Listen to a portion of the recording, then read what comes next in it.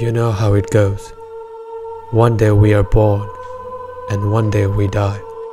One day, some are taught how to follow the rules, and the other day, some break those rules.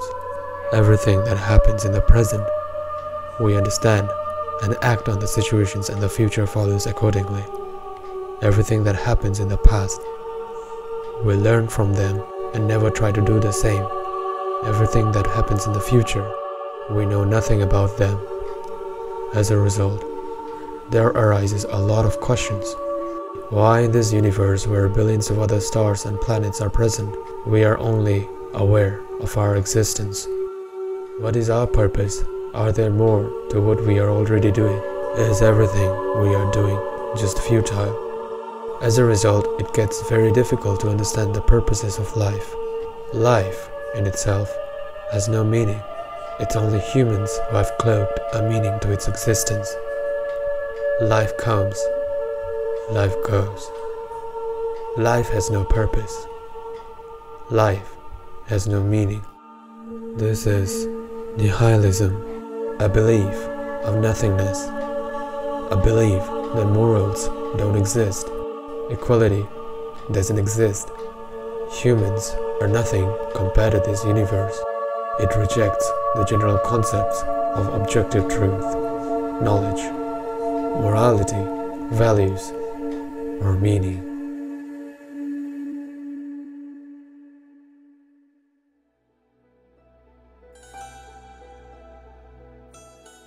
Once upon a time, in a land far away, there lived a nameless monster. The monster was dying to have a name. So the monster made up his mind and set out on a journey to look for one. But the world was such a very large place, the monster split in two and went on separate journeys. One went east, the other headed west. The one who went east came upon a village. There was a blacksmith who lived at the village's entrance. "Mr. Blacksmith, please give me your name," said the monster. "I can't give you my name," replied the blacksmith. "If you give me your name, I'll go inside you and make you strong," said the monster. "Really?" said the blacksmith. "If you make me stronger, I'll give you my name." The monster went into the blacksmith. And so, the monster became Otto the blacksmith. Otto was the strongest man in town. But then one day he said, "Look at me, look at me. The monster inside of me is getting bigger." Munch, munch, chomp, chomp, gobble, gobble, gulp. The hungry monster ate up Otto from the inside out. Once again, he was a monster without a name. Next, he went into Hans the shoemaker. However, munch, munch, chomp, chomp, gobble, gobble, gulp. Once again, he went back to being a monster without a name. Then he became Thomas the Hunter, but soon, munch, munch, chomp, chomp, gobble, gobble, gulp. Back he went to being a monster without a name. The monster next went to a castle to look for a nice name.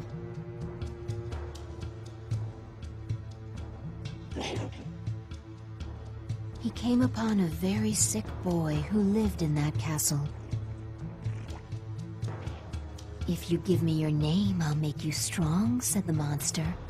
The boy replied, "If you can make me healthy and strong, I will give you my name." So the monster jumped right into the boy. And the boy became full of vigor. The king was overjoyed. He announced, "The prince is healthy. The prince is strong. The monster became quite fond of the boy's name. He was also quite pleased with his royal life in the castle, so he controlled himself no matter how ravenous his appetite became. Day after day, despite his growing hunger, the monster stayed put inside the boy, but finally, the hunger just became too great. Look at me, said the boy. The monster inside of me has gotten this big. The boy devoured the king and all his servants. Munch, munch. Chomp, chomp. Gobble, gobble. Gulp. The castle was lonely now with everyone gone, so the boy left on a journey. He walked and walked for days.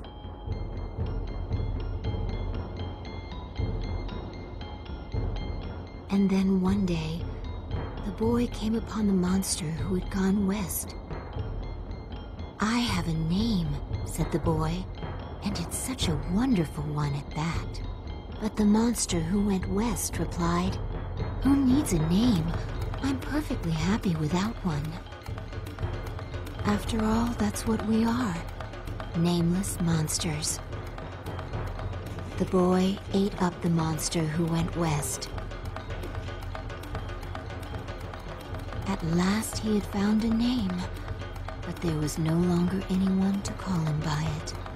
Such a shame, because Johan was such a wonderful name.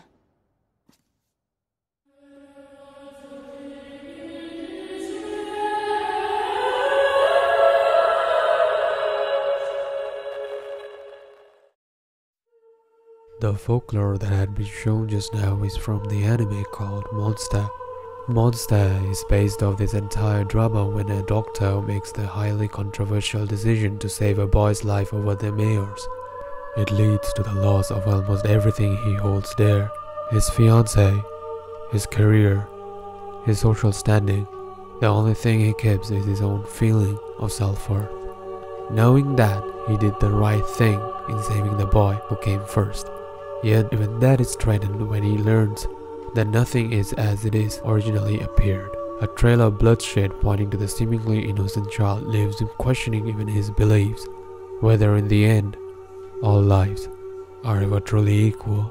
This boy was called Johan Liebert. In order to learn how Johan came to be the monster he is now, we need to take an inspection at his backstory. Spoiler alert, as I'll be using a few of the plot to describe Johan. There are many hints throughout the manga that Johan had a terrible upbringing. Johan was said to grow up in Kinderheim 511, an orphanage infamous for violating human rights and running some experiments. As we learn more about Johan throughout the series, it becomes clear on how he became a monster. Kinderheim 511 ran horrible experiments on children to create super soldiers. These experiments resulted in creating the children that they are, the monsters. Human beings can become anything. Kinderheim 511 resulted in children forgetting their names and becoming nameless monsters, just like Franz Bonaparte's The Nameless Monster. Kinderheim 511 stripped away emotions from children that make people human. The children on Kinderheim 511 were never loved. Johan was never loved. Johan was dying to have a name. There was no one around to call him by that. He wanted to have a name. He wanted to be loved and be called by the name affectionately. But he never experienced that love. The only thing that was left in the world for him was his twin sister, or his other part, just like the monster from Bonaparte's story. And when Anna came back from the Red Rose Mansion, Johan embraced her memories into his own and became her. I am you. You are me. Just like the monster in Bonaparte's story, with Johan eating Anna like the monster in The Nameless Monster, Johan learned about how his mother abandoned Anna. Don't let go of my hand. Mommy.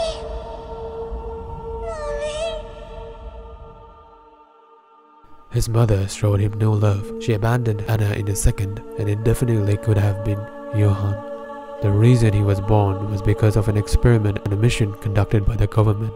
Having experienced no love, Johan was broken. When he killed the Lieberts, Johan played a game, the rooftop game. But instead of a rooftop, he was playing with fate. He wanted to see if Anna, the only one he cares for in this world, his other self, can forgive him or not, whether he himself is capable of showing love. But when Anna shot him, he was completely broken. He was not shown a single drop of love, even for himself. And thus the Nihilist monster was born. Johan doesn't care about anything. He was born not because of love, but because of a mission. Johan was abandoned as a child, experienced the horror of not having a name, and spent a year in Kinderheim 511. It was like life made him suffer every bad thing and not a single good thing. When he was talking with a kid, he was in fact talking to himself. ないよ。じゃあ顔がわからないじゃない。わかるよ。母さんの顔見ればわかるよ。養護院の誰も信じないけど、みんなわかるもんかって言うけど、でも僕、母さんを見ればわかる。それに母さんだって僕を見ればわかる。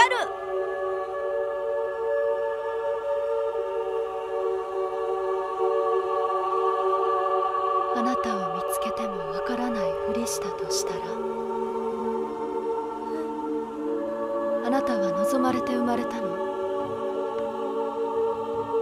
あなたはなぜ捨てられたの？お母さんはあなたが嫌いだから捨てたんじゃないの？違う。別に普通のことじゃないのよ。生まれてきたことは。この宇宙のほとんどが死なんだから。この宇宙にとっては地球の片隅で生まれた命なんて存在自体ほんの一瞬にもならないわ。死が普通なの。じゃあなぜ生きるの？誰かに望まれたから。あなたは誰に望まれたの？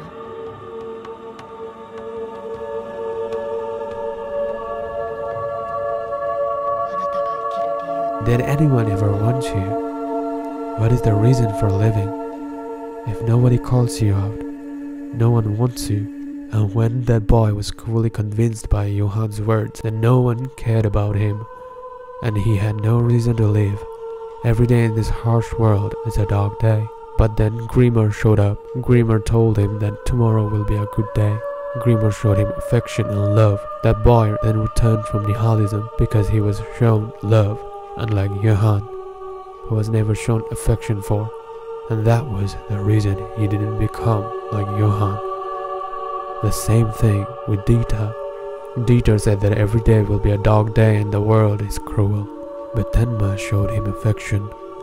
Tenma held his legs, and showing true love, Dieter came down from the chair Johan once sat on. Dieter was shown that love exists. Dieter was shown and convinced that tomorrow will be a good day. But unlike him, Johan never had someone like Tenma. The anime has a lot of religious symbolism. Tenma is depicted as Christ, but Johan was the Antichrist. Tenma and Christ tried to bring the best out of people, but Johan and Antichrist were the complete opposite. They tried to get the worst out of people. In the end of the anime, Johan asks Tenma, "For you, all lives are created equal. That's why I came back to life. But you finally come to realize it now, haven't you? Only one thing is equal for all, and that is death."